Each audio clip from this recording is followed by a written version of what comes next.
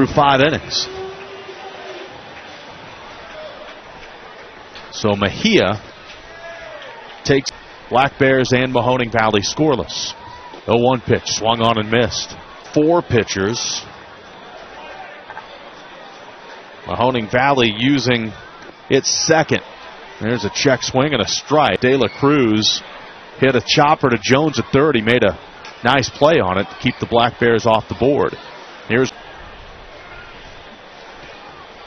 next pitch, swing and a miss. There's a foul to the screen. The count 0-2 to Julio De La Cruz, and he swings and misses. Fans moving from the seating bowl to find cover.